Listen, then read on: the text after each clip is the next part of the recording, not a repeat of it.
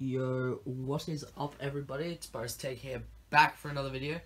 And today, like I said, we have Five First Battle Pack, set 75280. I think everyone knows that, 7 and up. How many pieces?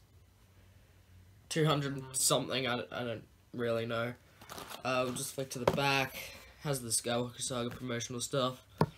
Came out like 8 months before Skywalker Saga did. Not too many, like, play features, some stud shooters, and obviously the main draw is the minifigures. So yeah, really quick intro, I'll just kind of get into the build.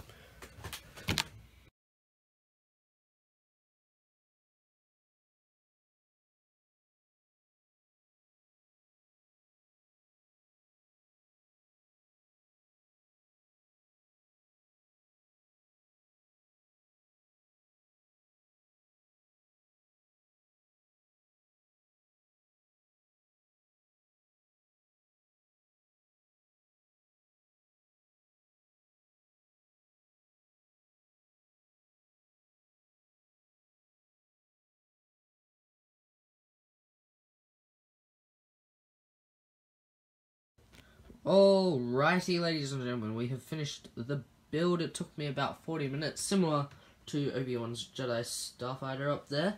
So, let's just begin with some figures. Starting off with the two battle droids here. They're the exact same that we've had for ages now. Medium-sized blasters, as you can see. They work fine. Move on to these two 501st Troopers. They have the same blasters as the battle droids here, with the brand new 501st torso, leg prints, back prints, and pretty similar helmet molds from the Umbara stuff. If you take the helmet off, it's the face print that was brand new with this set and the AAT, which I also own. So up there. And then we move on to these two figs, which is the Jet Trooper, who has the exact same face, but more Fives like helmet, I suppose. If I get another one of these, I'll make a Fives custom with the helmet. Pretty similar back print, I believe, and torso and leg prints. The only difference is the blue arms and the more blue on the breastplate there. So that's the Jet Trooper. He has the same weapon as all these ones. Now this guy's the same as those two, but he has the DC-15 with the little attachment on the end of the long rifle. So yeah, those are the figs. Pretty similar. It's more of like a extended battle pack than anything. We'll move on next to the BARC Speeder, the BARC Speeder, which is just here. We'll move this here. This part here is literally 3 stickers. 1, 2, 3. It's quite a good build. Good little weapon system, controls, stud shooters. I've got extra studs for the stud shooters with that one and these two just sitting down there. Probably put one of these two on there. Not going to do that right now because I'm using my hands for recording this. Pretty simple build. It's a little, I feel like the bark is a little big. Apart from that, it's well built. You can tell it's 501st. So yeah, that's the bark. Then we move on to most people's issue with this set being the AT-RT. It's basically a slightly more small version of the 2013 one, which I have previously owned.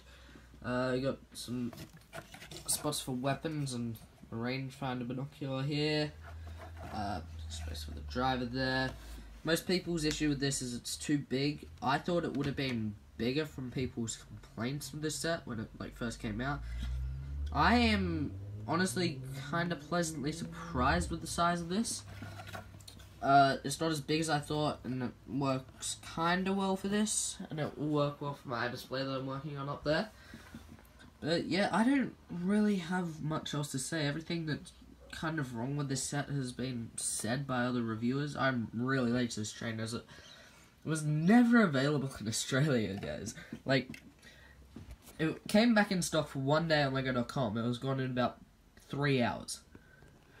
That's how ridiculous it is. It's like the AT-TE at the moment. So yeah, like I said, very small video, not much to say to this, and that kind of does it for the video. If you did enjoy, please consider leaving a like, and if you wish to subscribe, you can always unsubscribe later, and it's free. So yeah, I'll see you in the next one, whenever that is.